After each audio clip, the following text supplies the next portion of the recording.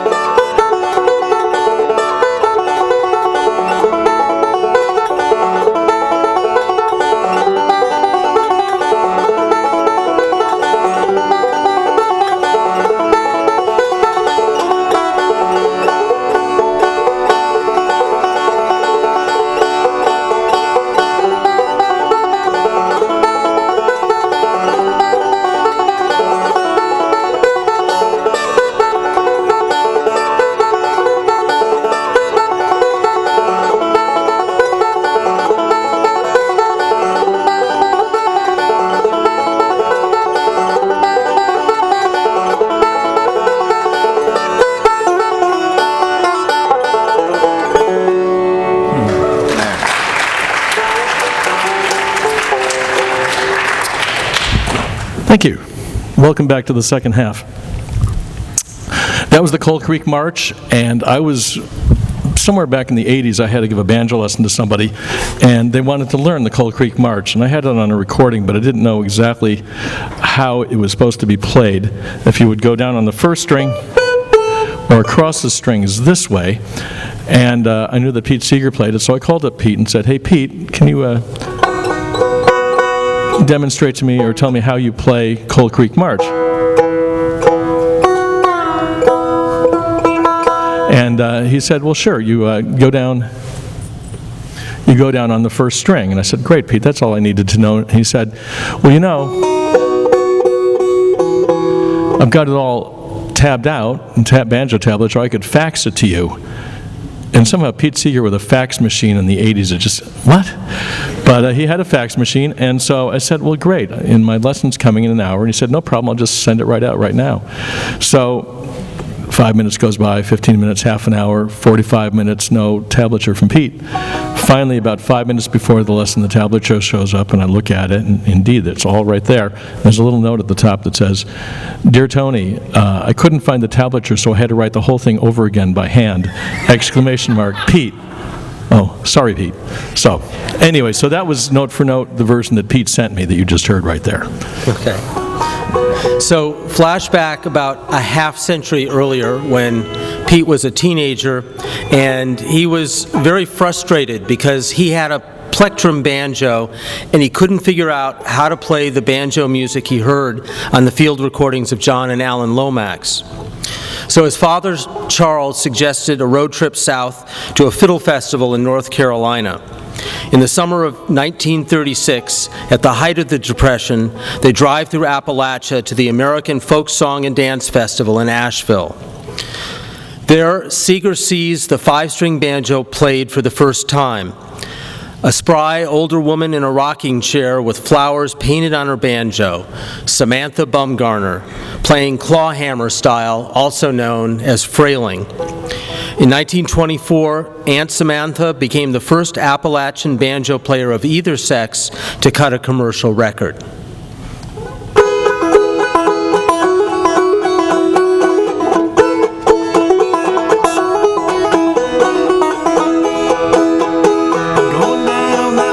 Lonesome road, going down that long, lonesome road.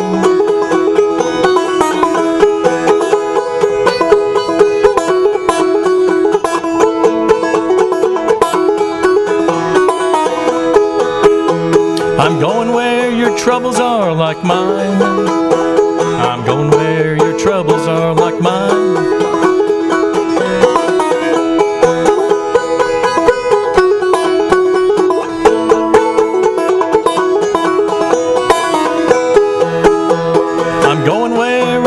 Been before. I'm going where I've never been before.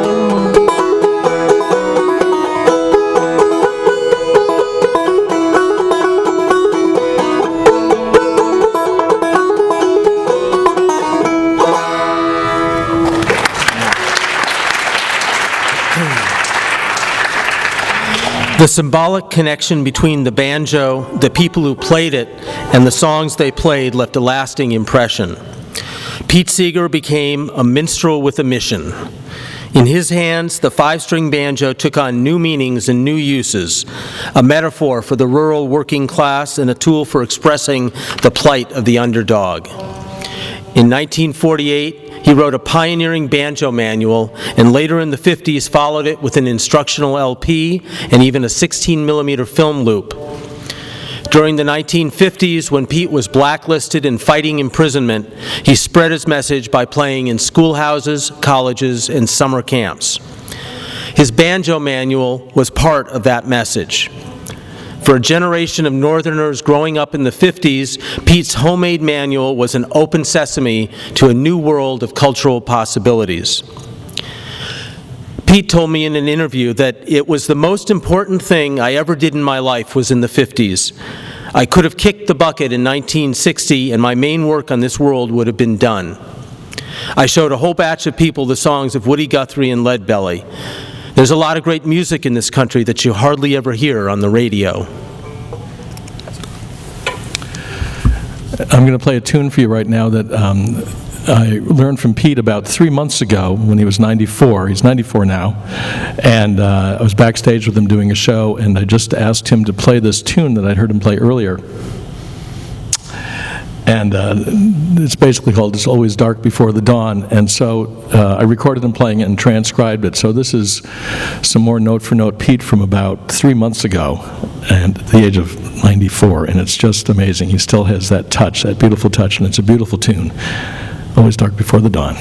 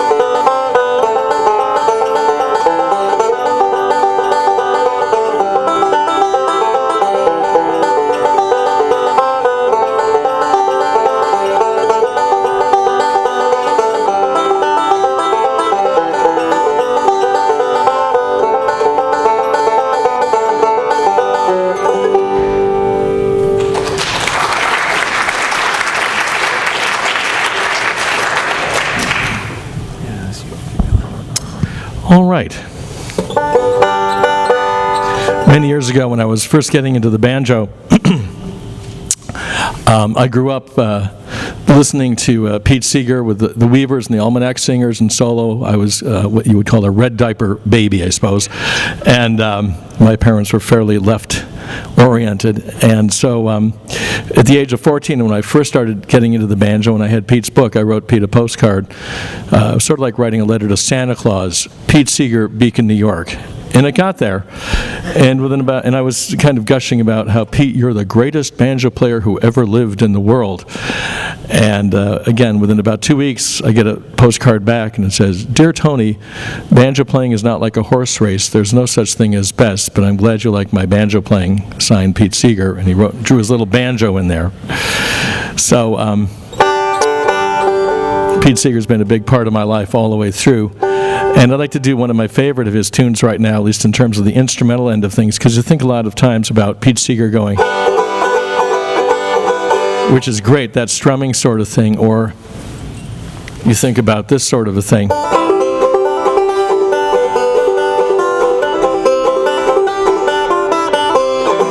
What he calls the basic strum. But Pete Seeger is still one of the most amazing banjo players ever. He recorded an album in 1955 called The Goofing Off Suite, and it was tunes that came up, he came up with.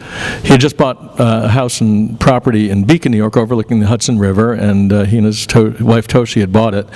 And while Toshi was putting in the electrical system and his kids were tarring the driveway, Pete was hanging out in the hammock noodling on the banjo, or so he told me, and the tunes that he was noodling with became the Goofing Off Suite. And one of the tunes in there is a tune called Blue Skies by Irving Berlin. And this is note for note, or as close as I could get it to the way Pete played it on the Goofing Off Suite in 1955. He was way ahead of his time, and as I mentioned, I saw him about 3 months ago, and I asked him if he still played it, and he did, and he played it, and it was just about like I'm going to play it for you now. And again, that's at the age of 94, so Blue Skies.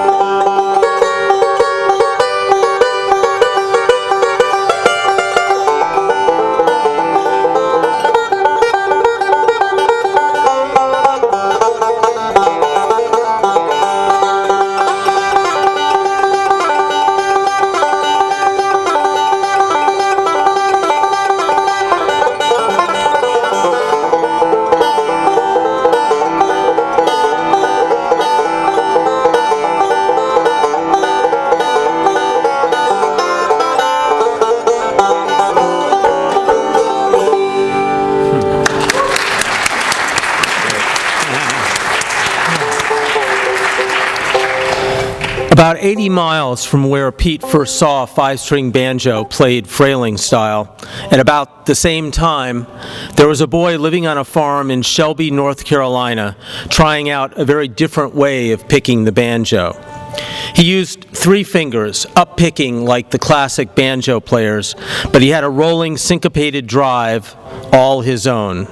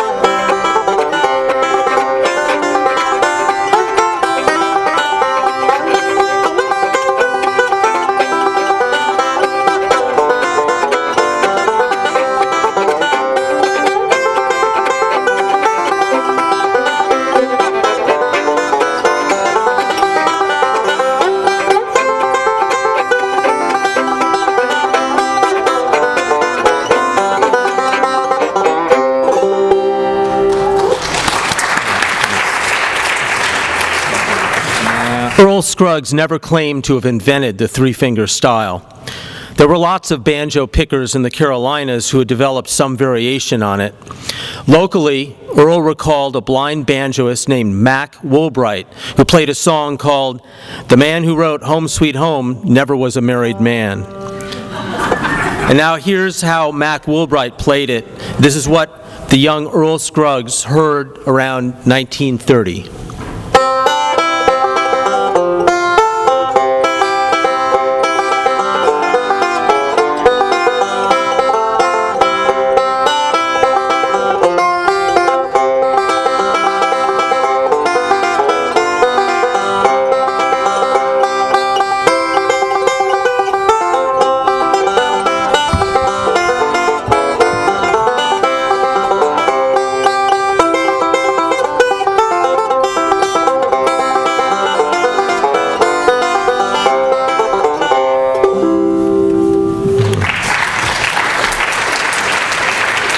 Earl was the youngest in a large family where his brothers and sisters all played musical instruments: fiddle, guitar, auto harp, and banjo. Earl's father used to play the banjo to wake up his kids, but he died when Earl was only 4. The way Earl told it, the three-finger style came to him in the bat of an eye, while he was cooling his heels in the house after a brotherly spat, absently playing his banjo.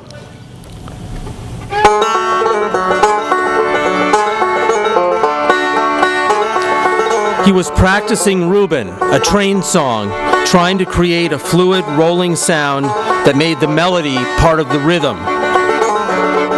And then, it just happened.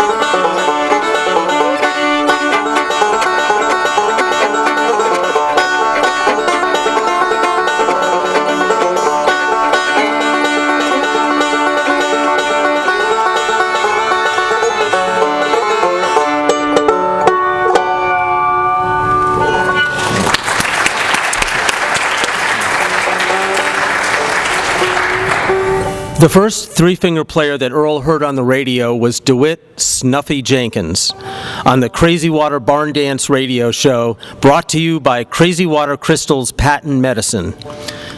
Snuffy played a version of a vaudeville hit called Dear Old Dixie that caught Earl's fancy. And a few years later, it was one of 2 songs that Earl played to impress Bill Monroe at his audition.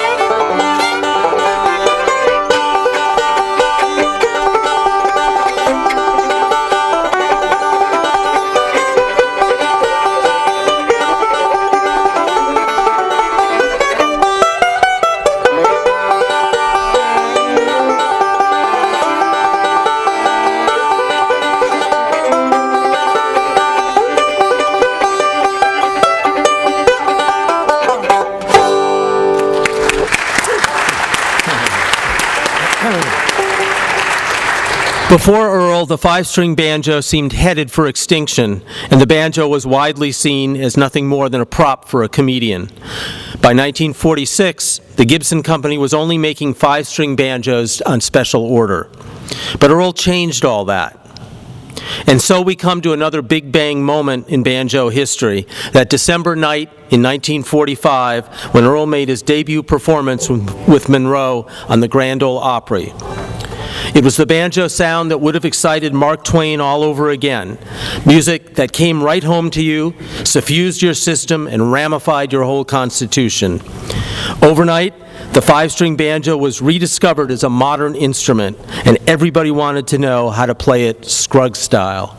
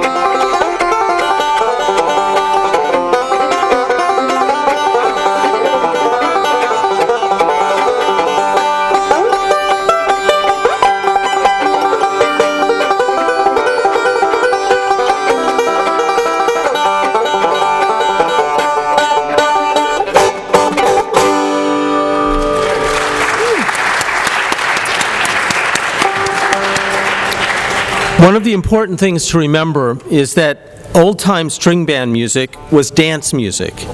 The fiddle and banjo players would sit between two rooms, and there were dancers in each room. Sometimes they played at the schoolhouse, but usually it was in their neighbors' homes. And the fiddle always led, and the banjo was the rhythm. Bluegrass came along, and it adopted some things from jazz, like each of the instruments could take solos. The banjo could take a break with the fiddle, the mandolin, and suddenly the guitar could take a break.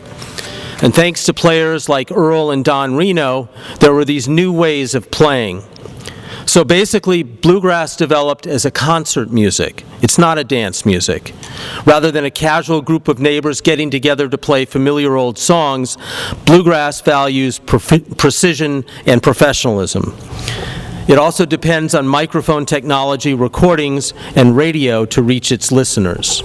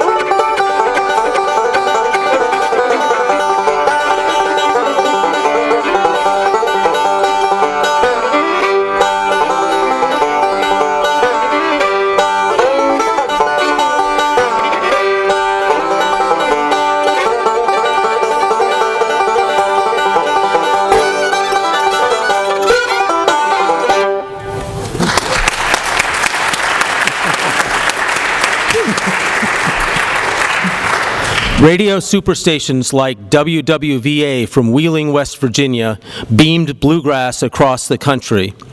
In the late 1940s, a young Bostonian named Bill Keith used to tune in late at night and found his inspiration. But he started playing plectrum banjo and then switched to the 5-string using Pete Seeger's manual. In 1963, he became the first northern banjo player that Bill Monroe asked to join the Bluegrass Boys. For Keith, the eureka moment came in 1960 when he heard a fiddle player from Nova Scotia playing Devil's Dream.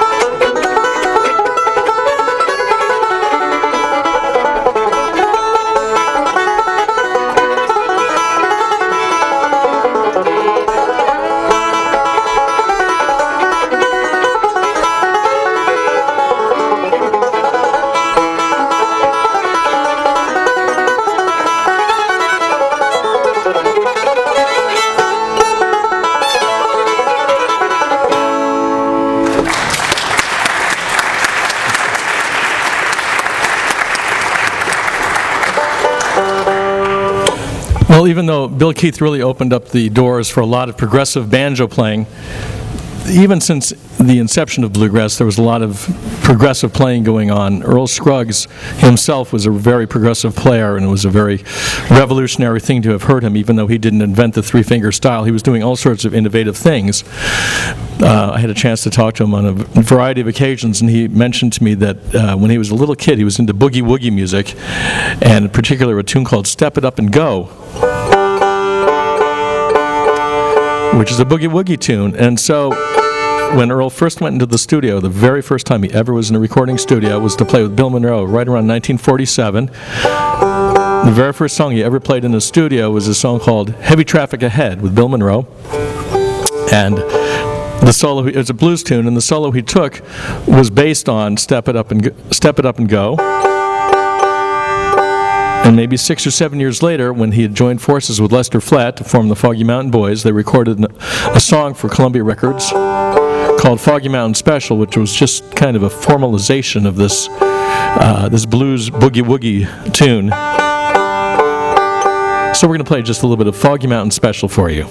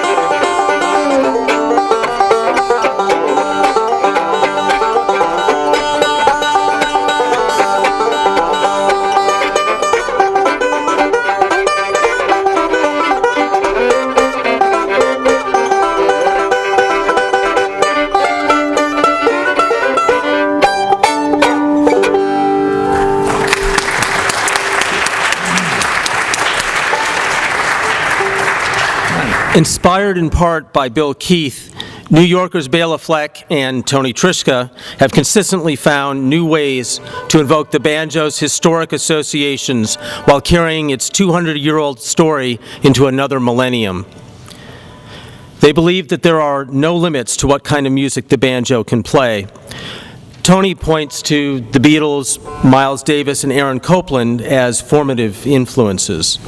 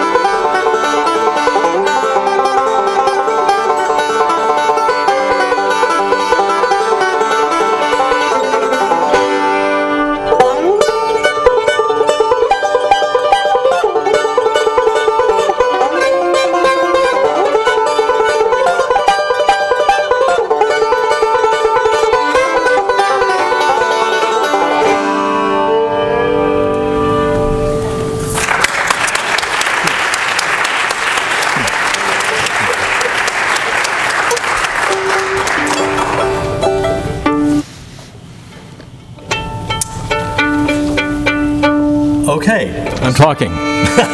Your turn, Tony. Let's see.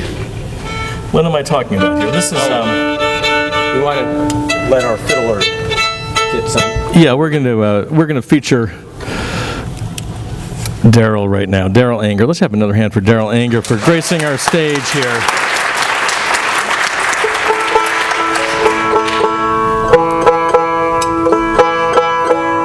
We used to be in a group, or perhaps we're still in a group, we're not sure, called Psychograss, which kind of says it all right there. And perhaps you'd like to expound on Psychograss just a little bit. Yeah, Tony and I met possibly in 1978 or 79 out here on the East Coast. I was living in California and came out here on a regular basis, and one of the things that most impressed me about Tony, I was a big fan of Tony's first featured album that he made was a record called Bluegrass Light, which definitely shed some kind of different colored light on bluegrass. featured Andy Statman and some other folks, and some of the stuff got me so excited that I would actually, I was living in Santa Cruz at the time, and I would actually drag people off the street, drag them upstairs and sit them down and make them listen to some of the cuts on, especially a version of a tune called Remington Ride, which was, I believe, a Don Reno, was it a Don Reno tune? Herb Remington? Yeah. Don Reno tune, in which Tony had overdubbed at least 3 banjos playing parallel parts, 3 frets apart. It was amazing. Plus, at least 6 saxophones also playing parallel parts in ascending minor thirds. It was amazing. So, usually people tend to associate experimentalism with ineffability and delicacy, and Tony is a great exploder of that myth. He always,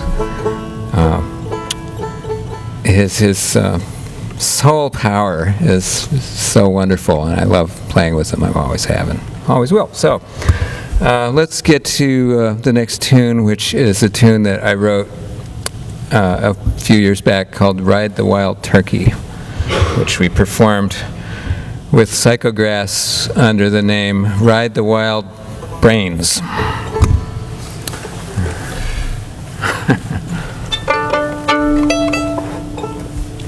Okay. 1, 2, 1, 2, 3.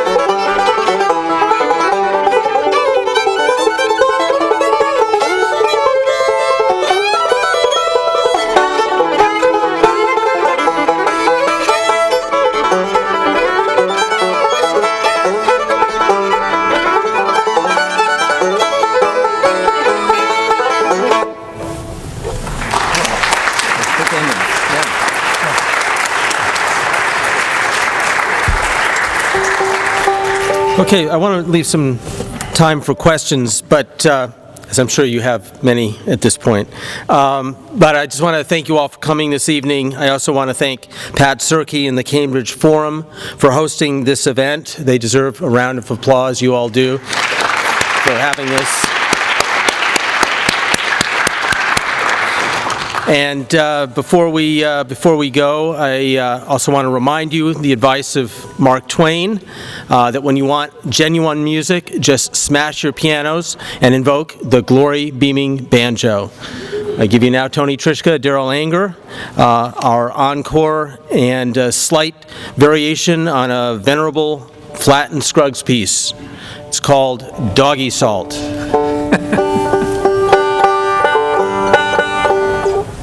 Possibly we need context. Do we need context? It's just music, but there is a great, very, very famous Flatt and Scruggs piece which played at every bluegrass jam. It's required playing, called Salty Dog Should I Blues. play that first? You can play a little bit of that, yeah, and you can explain what the heck is going on with Doggy Salt. Okay, here's a little bit of Salty Dog.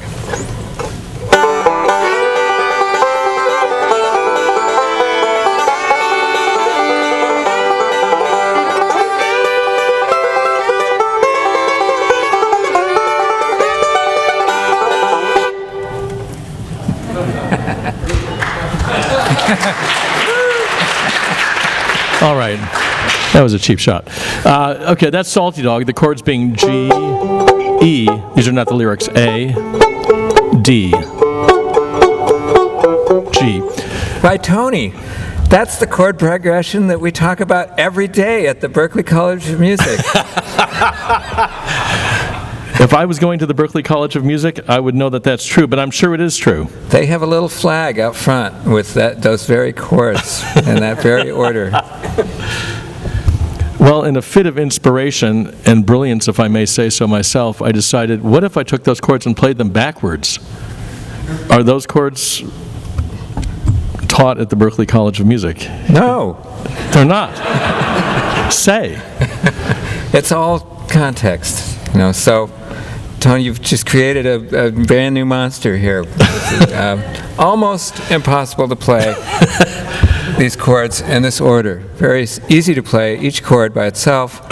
Slightly easy to play the chords in the other order, the old order, and now the new order. So instead of G, E, A, D, follow along, folks, it's G, D, A, E. And then as a bonus chord, I give you a C chord and the final D chord and back to G. Because we give and we just keep on giving. Okay. We will expend a little more testosterone for you folks right now. 1, 2, 3.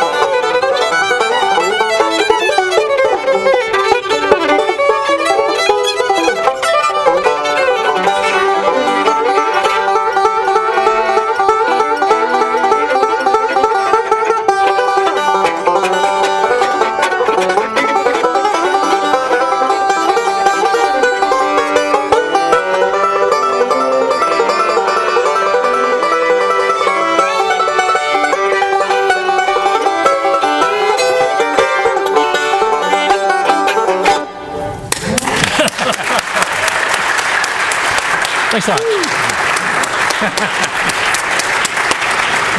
Okay, that's our show tonight, and we're happy to take your questions now, if you have any. Care to stay? Questions? Yeah. All right. Don't be shy.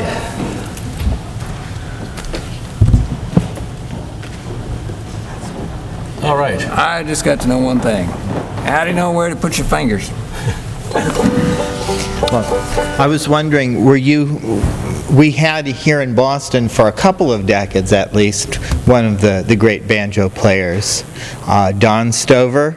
Did you ever get to play with him or learn anything from him? The question is, did I ever play with Don Stover, who played here at Hillbilly Ranch? Well, it's no longer here, but Hillbilly Ranch was a big bluegrass place through the 70s, maybe?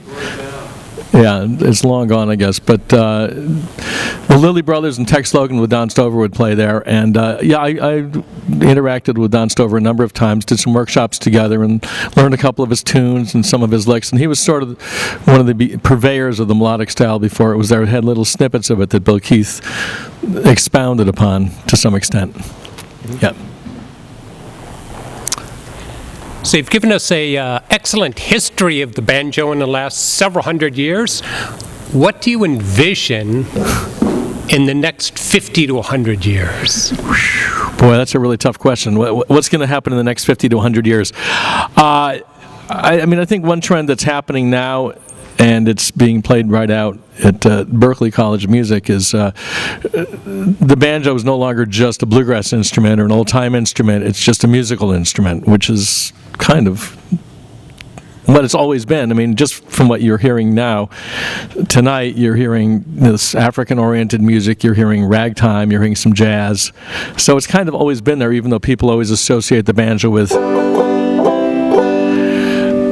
So thanks to people like Bela Fleck, Noam Pikelny, and the Punch Brothers, Bela has done African albums, he's done complete classical albums. So I think that's kind of the trend. And at Berklee right now we have a wonderful banjo player named Wes Corbett, who's a very modern player, but he can play bluegrass too, but he's kind of more of that next generation that's just playing music on the banjo and it's not necessarily bluegrass. I've been playing bluegrass, playing Scruggs style for so long, it's hard for me to break away from it sometimes, but the new folks are just like playing anything. And I think that's where it's going without getting real specific, saying it's going to be exactly this, but it's just music. Thank you. Thanks. I just wanted to take a moment to acknowledge John Lincoln Wright, who wrote the song They Tore Down the Hillbilly Ranch, and who passed away a while ago, and did a lot of great country singing. A first question is, do either of you have anything to say about Jim Kweskin's Jug Band, the closest thing to sort of popular music that I can think of here in the Boston area that might be understood to be part of this tradition? And the other question I have on the eve of Mardi Gras is the place of New Orleans in the evolution of the role of the banjo. In particular, if you have anything to say about, I think it was named Danny Barker. Danny Barker, right. And also possibly early jazz after the ragtime phase, where the banjo, as I understand it, was an important member of the ensemble. And if you had anything to say about that. And by the way, did you ever play that instrument tonight? The one to your far left? This one? Yeah. Yes, I played it. Oh, okay, I missed right that. At the very beginning. I guess I missed that. Thank you. Sorry. Jim Kweskin, do you want to handle that question? I'll answer the next one, or shall I? Did they ever have a 5-string banjo? They certainly. Bill Keith played. Bill Keith played it. Yeah. Did he play plectrum? Did he play plectrum? Well, Bill Keith played a 5-string banjo, but he took off the 5th string and he strummed it because he was originally a plectrum player back before he played bluegrass. And Bob Siggins, who was with your very own personal Charles River Valley Boys, wonderful bluegrass group that did an album called Beatle Country, actually, on a major label, Elektra Records, all Beatle tunes done bluegrass style, with Joe Val, who was another wonderful Boston-based mandolin player and wonderful singer. Anyway, I'm digressing here, giving you the history of bluegrass in Boston.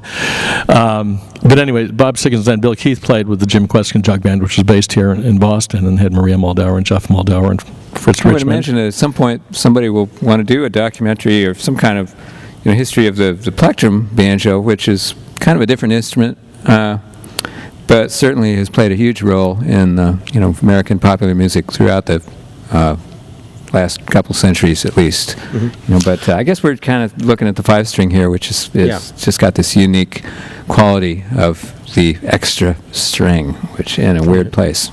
I mean, I should say that the Banjo project itself envisioned encompassing the plectrum, or the 4-string as well, and does in some of the elements that are on the website, including performances by some amazing plectrum and tenor players, Cynthia Sayer, Eddie Davis, and Don Vappy, who's from New Orleans, and in fact, he actually appears in the PBS documentary as well.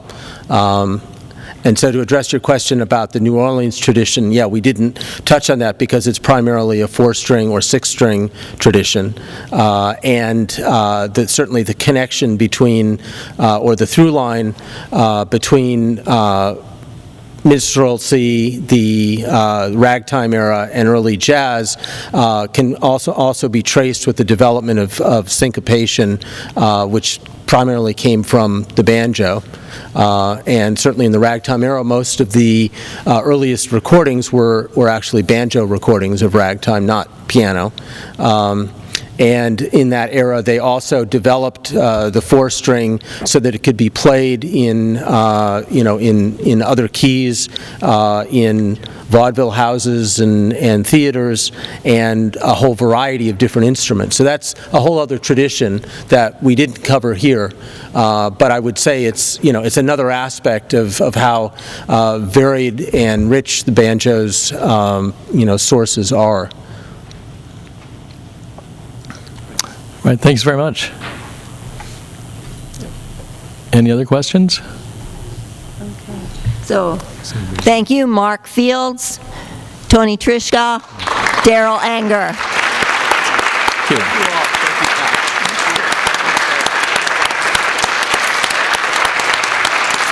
Thank you. Thanks.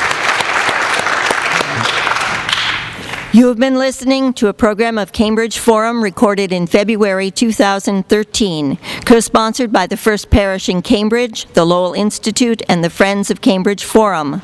For a CD of this forum entitled The Banjo Project, featuring Tony Trischka, Daryl Anger, and Mark Fields, or for additional information about our ongoing radio series and our Forum Network webcasts, visit us on the web at cambridgeforum.org.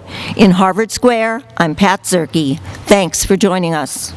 Now, we have DVDs and CDs in case you didn't get them at intermission.